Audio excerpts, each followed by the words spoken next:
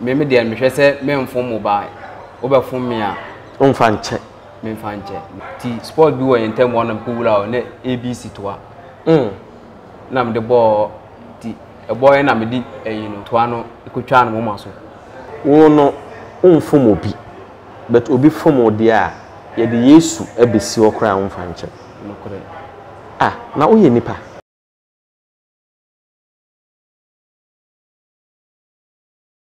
Ashefo se opese uhu Crime Check Foundation ye njumedi a ye di abrene nyina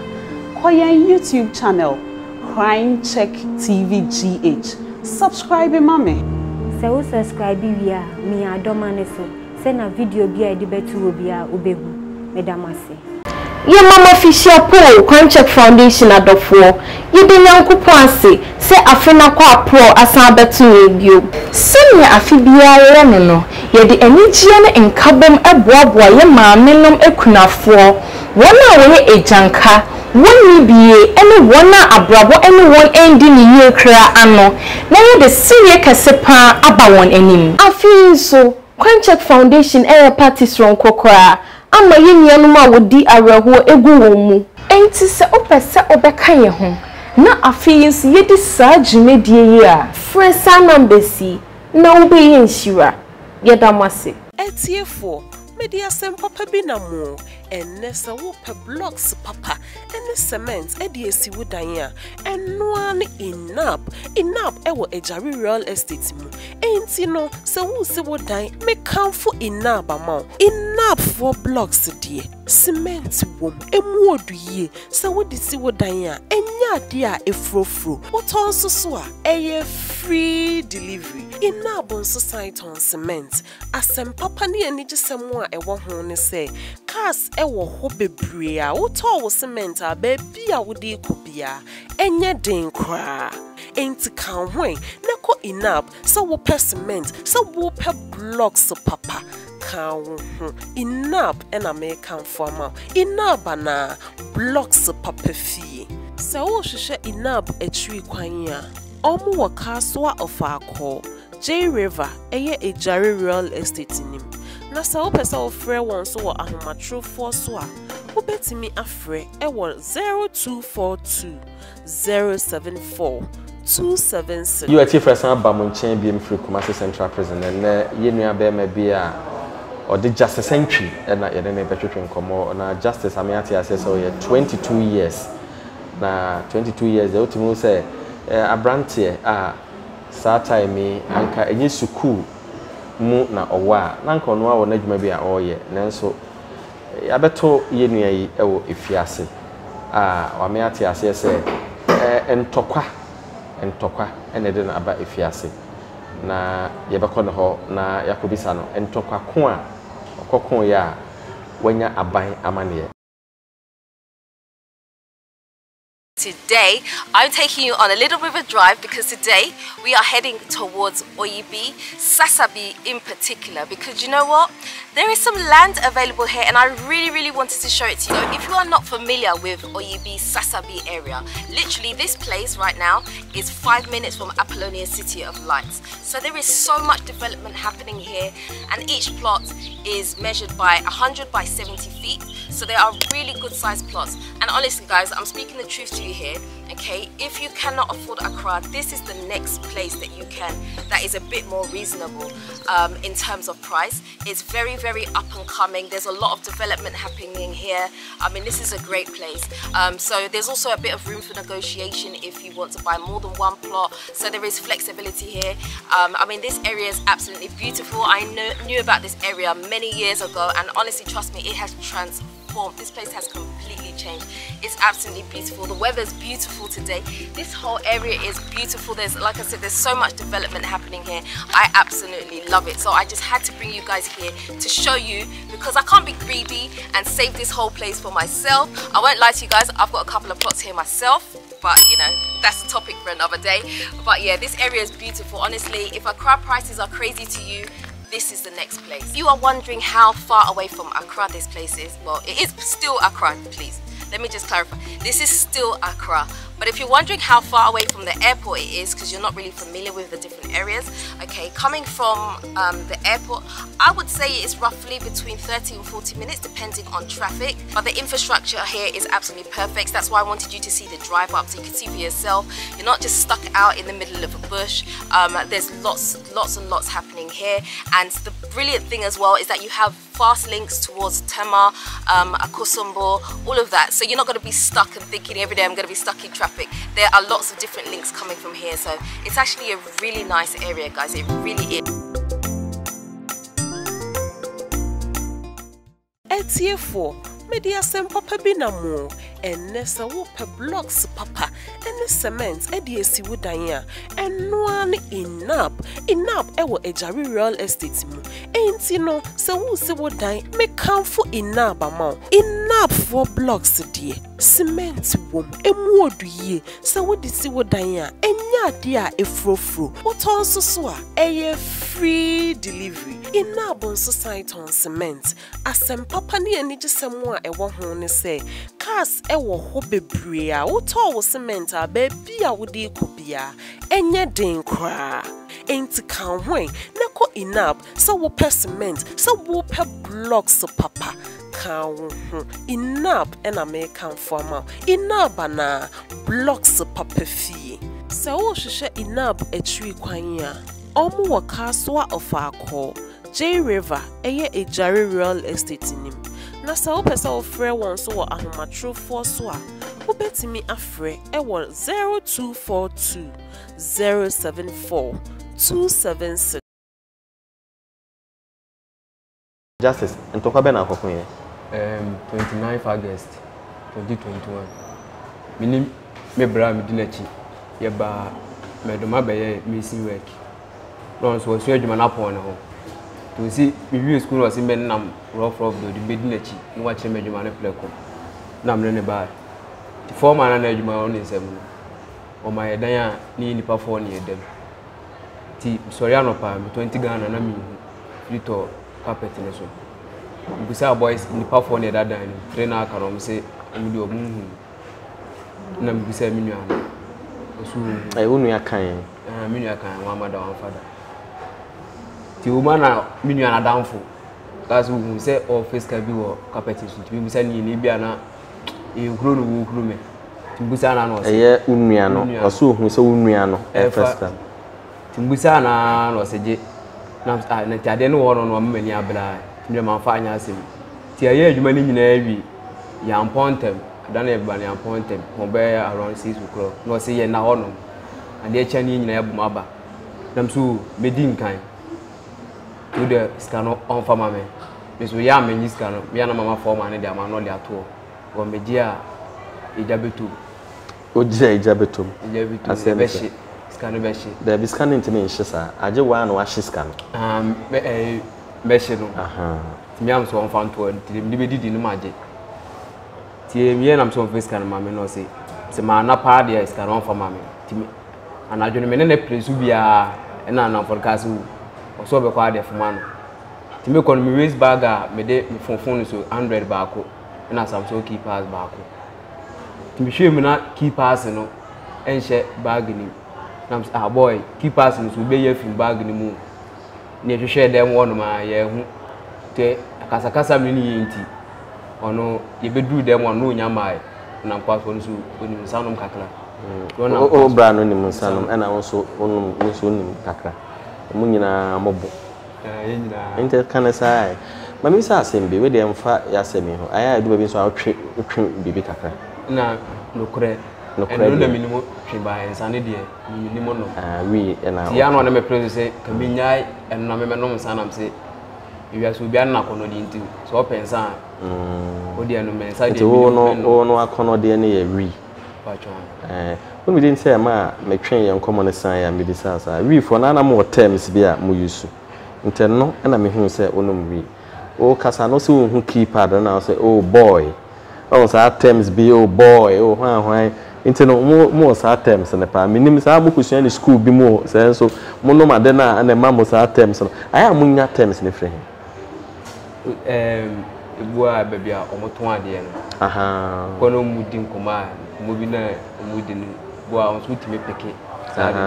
ifiri wono the terms ni free rebase aha if rebase wono aha okay my terms ni be na bi eden me manya ba kwa free oh boy e bi nso eden dabro eden dabro na say brother brother no me yes yeah dey your school dabro okay and then be msa bua timi say unia in the terms bibli no kabichire me e enkomo na ye di ye pese yesu gangster eden gangster okay gangster okay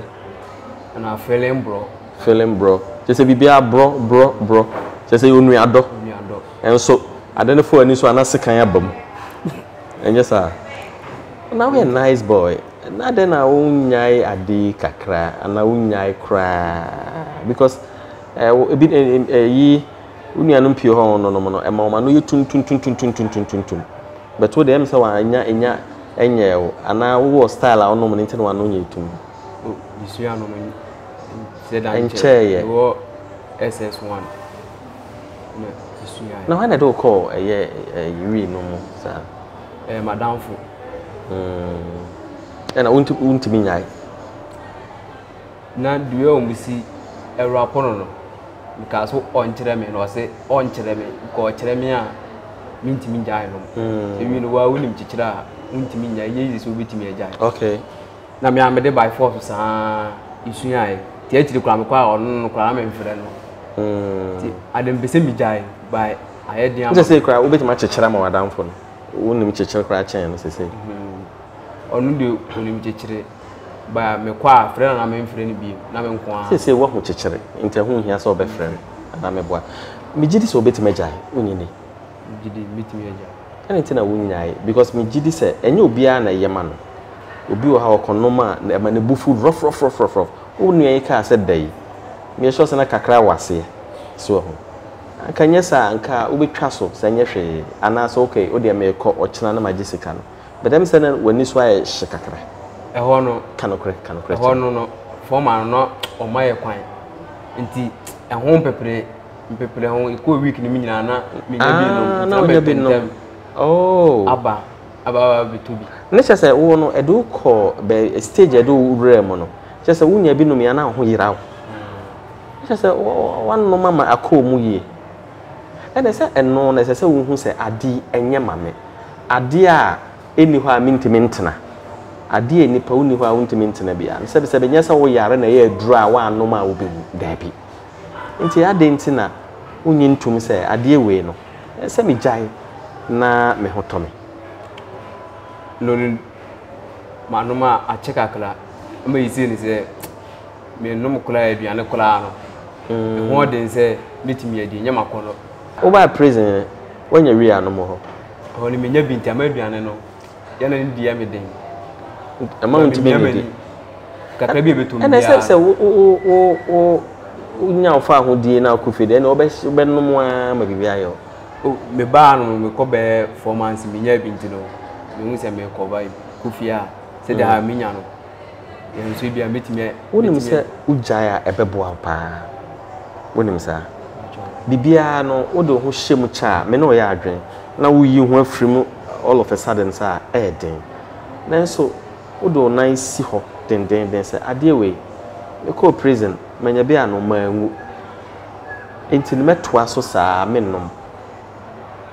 nyame nyame pa betima jai adena mfa adena wonjindi ese betima yi sa no gidi aha no kra me ba na menya bi no isi aha no akoba fi aduane no timi di ni no ma timi se dem do ya mkufia do bomo de na matwa we san ni meja yo enti time a o ka se da bi onko obeju sika no eden asem ne se na ofo ne kan bia na odiska ne e share me nsem sika se no de ma sika no na 5.7 ai cha se juma wa ya na mka se mi din kan ti phone no me hu na me bia ho no se na ofo ne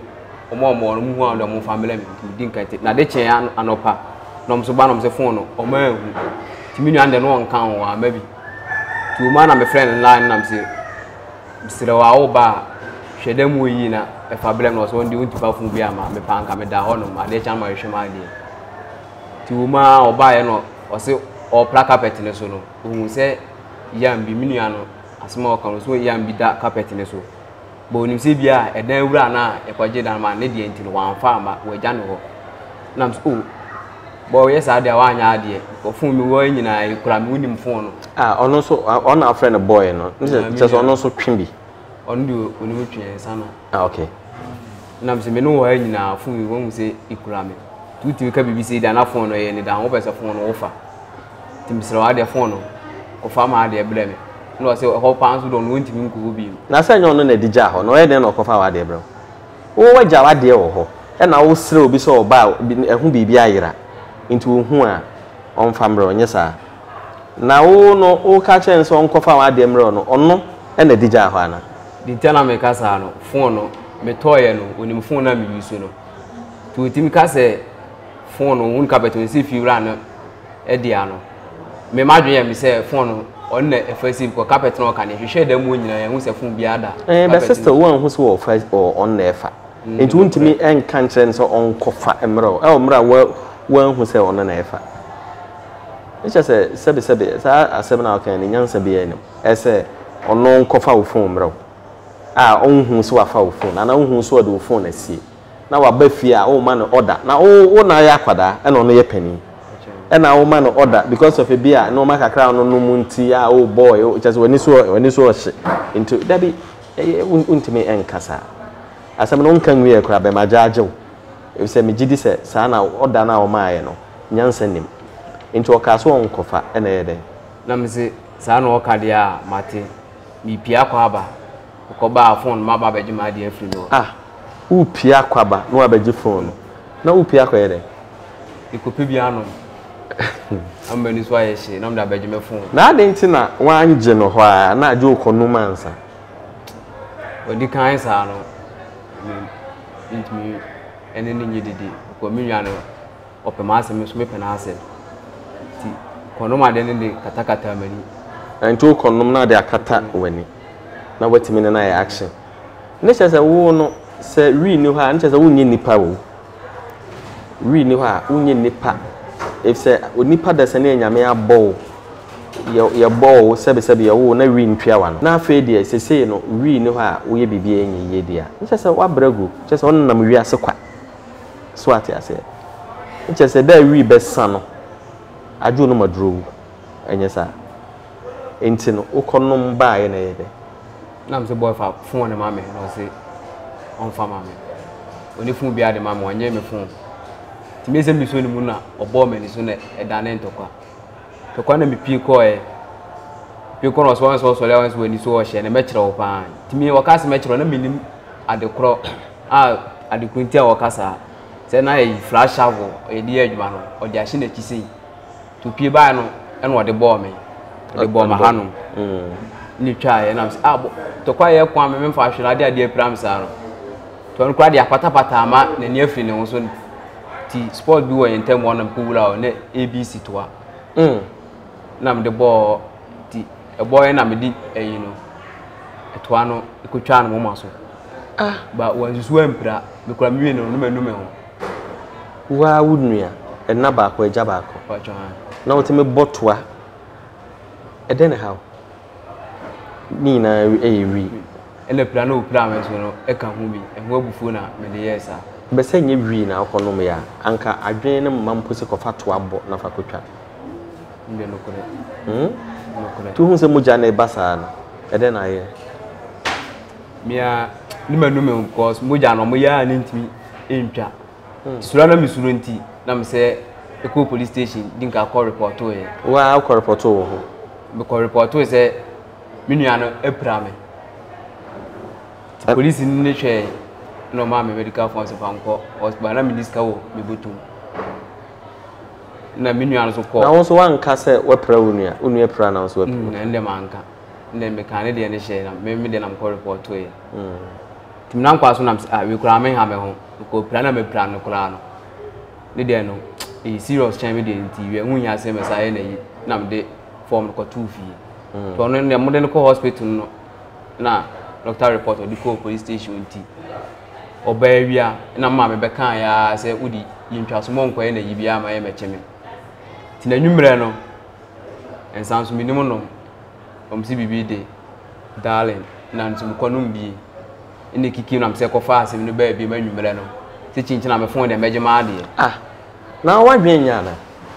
wo pra unua sei moja wa hu moja ma wo kra wo se wanu ho ana wo san kono mo bibi jejewa na ka kire bia na bibi hawo unua pani ne me ka kire me bibi hawo na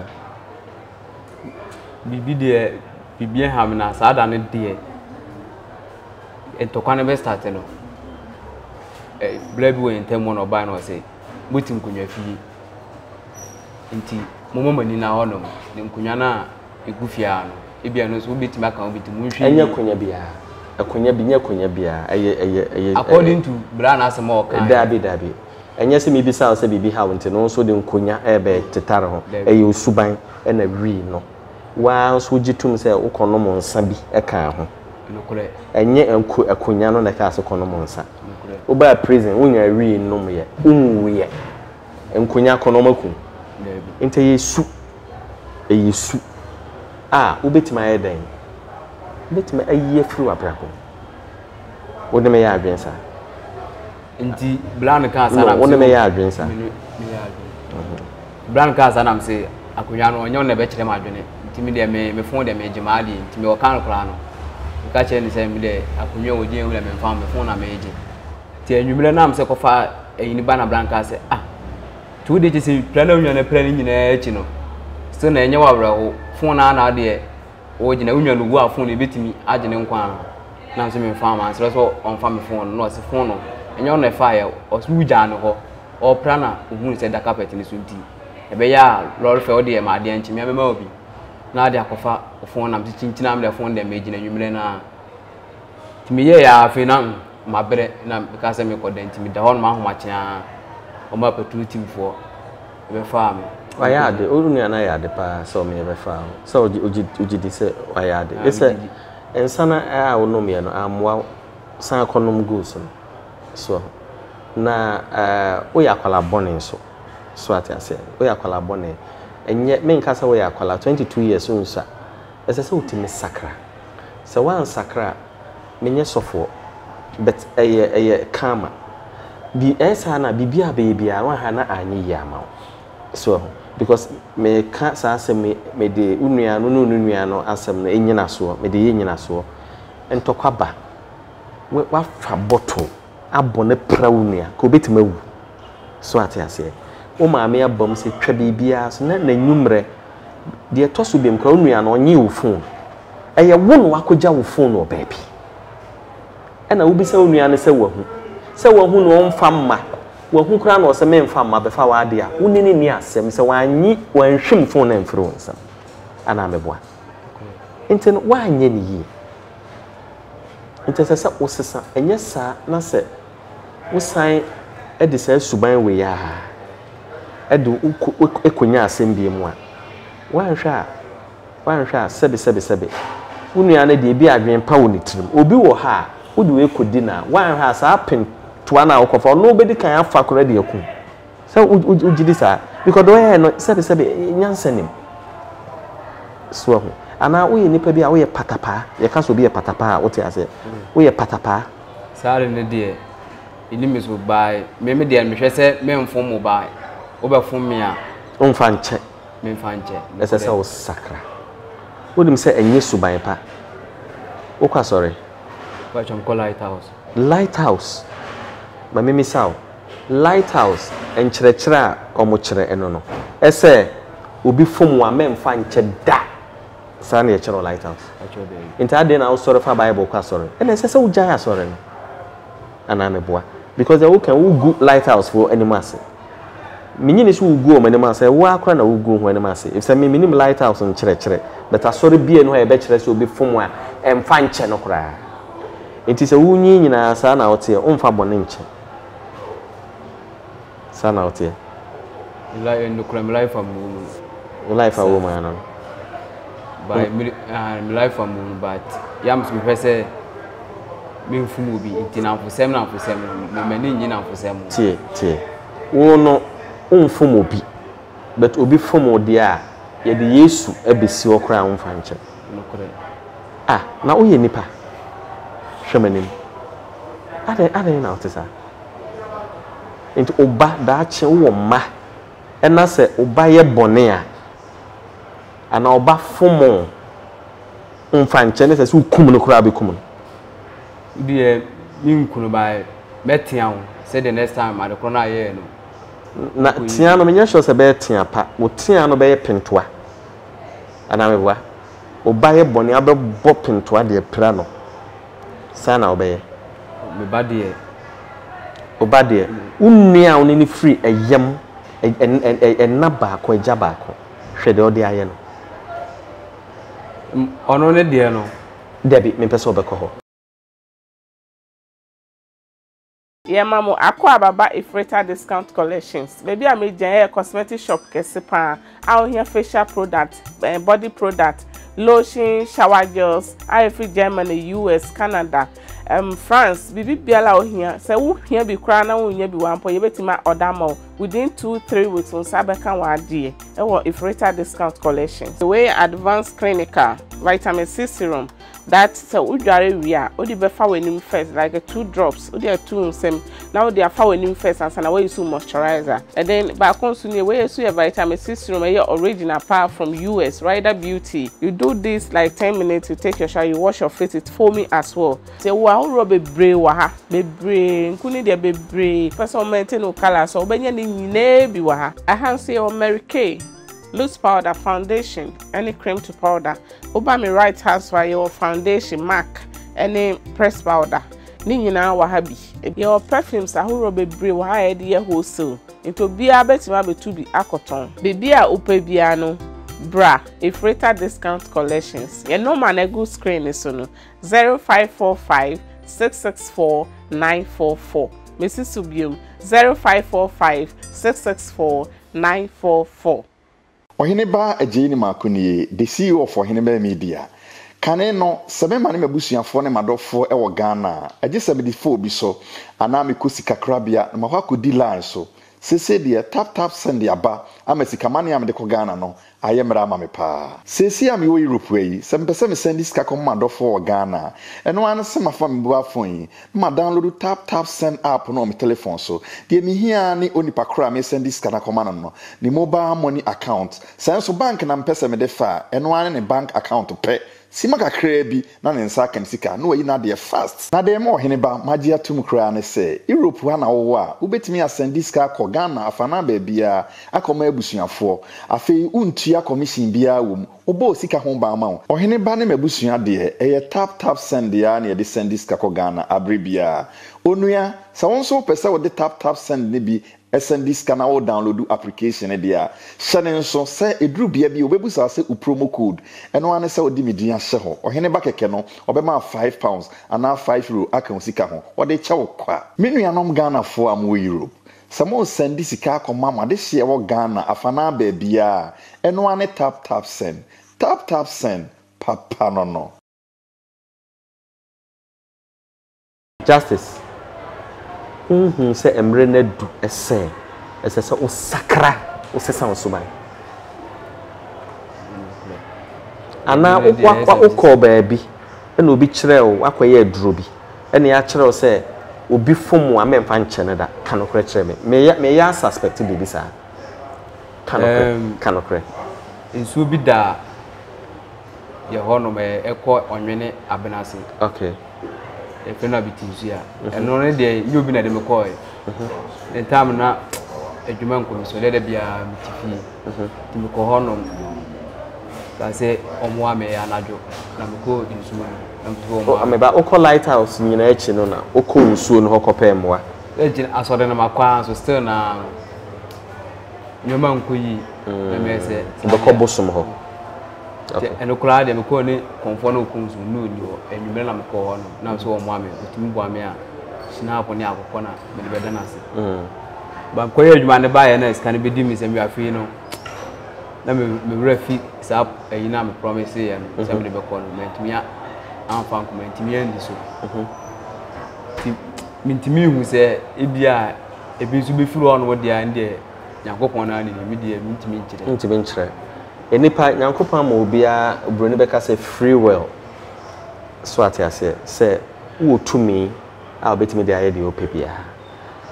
sa free will na nyame de amaye no enu ntina o say so ye papa odo be ko heaven oye bone a odo be ko hell say nyame amaye free will dia ene nka oni hu kwan ese obi ye bone a odo ne ko hell so ti de make na ye so atiase ti nyame de sa tumi na hye wonsa onfan kyekere wo aso abofo e omusum nyame a program wo me in such a way say da bia omo de nyame ano wo so but nipa de ye wotumi kra chen aso abofo if say nyame ama ye free will so atiase wo de tumi a hye wonsa say de o pesa wo ye ye eti wo si wo bibia ne ho a kyekere wo nyame ama ofa ho di eti de bosomo eka no enya no na sese bam esese wa ugitum se meye bibi na esenye yi a mekoso aye empire na sese oba esese obo na empire nko amwa esese odi adwumaden eye den eka ho nyame miracle kase a odi ama nipa eye adwen miracle kase eno ene be kire wo se wutumi hu se opportunity bi aba adwuma we megire me ho aya it's a miracle. If say nyame na ama adwen ni nyansa na wo de ho kwhye bosom nsa na opese bosom no mumu no de obeka no kyese bosom no ugiri se bi eno na ama na bamu a ewa enya bosom no ena ma wabufu wi na economy no ena ma wabufu ensa na usa top up anyumre no eno ena ma wabufu itade na wontwe ho free sa abone no ho na unye free ana unemenya adwe de make nyina nukure but sanyo manu so a economy eno so eno nso ne gina eno de nukure ne ma economy ne mame that pressure na mamne koye de ni ko aseme ye no ba be chimi ko she police station wono afi no ade chen no na atimani so ade internet koye emra na kyekyerew etimi se tumi wo ho nyame tumi so chen bibia so ate ase enti enya ho ayi emfa show trim ese oye hwe a enye yie na bosom bi na eyew enu hu be na wanya oba prison ba prison de hu amenya no kono we edin fe numanuma fe abusuafo no so bi e ma o mesema so edin no mo kan no menti ta fe numanuma ho de mi nyina no numanuma ho a koda bia Sreboni fache. Ukoda Sreboni fache. Wampa. Sedem die. Ya na ewa moja na ne enwuru minua no ebisisi mani so na asem yam. Oyam hyehyew. Hyehyew. Dem ye no manum ha. Moja na itu no na no odin. Okay. Ma minua. Uni an friend say Steven Entry. Steven Entry. Or show. E dey asem na aka kire. Brother pa chew dem die nyina fache me. Also there bia no me ye firi makomam sire onu aketo amanume ho tidem da yo bia kwachem na me ba adwuma ofeso yo etifam se nyina sua bibia firi justice entro na ensema wo kan no ye suban a enipa pi ekita tebia won etimu no eno no se watie yenu asem ya ode ato edwaye a na wonso no obra wo mu ano no a na se otwe ho efiri sa suban no efse se wanhwe ya na obepie fiase a ebeti wede so na ensese obepie efiase ansa na ate wene so megidi se medical aka Nyankopon ama obi atumi ama obi free will na wanya no fire adepa ye maame bi e friend the only one of America brochman mu fine say na to so 1200 also o ma a second chance opese o sakra na odo ho emanyame ye maame o hwew e de ansem na aka kire mommy bidase Nyankopon nhira ho ade a so nkwa wa ya man kas me hwese ade fefu abaya ma mi ma na nye kwa bontia me ma ni ada honom na ma bo brapa Mommy me da se baby ayi sika ni free wi Yakopon hye ho ma Yakopon hyira wo mommy yɛte for ha na yɛde adwumadie no si na yɛbɛda yɛ maame de ole wan ase yɛ maame baabi a wo bia no megidi sɛ wo hwɛ wo tie yɛn na ɛnam wo so na sɛ wɔn agye atum sɛ wɔn yɛ adebɔneyɛfoɔ ɛnɛ wɔn anya anihu a megidi sɛ nyamesom kɛseɛ paa ɛno no ɛda wase nyame hyira wo bebree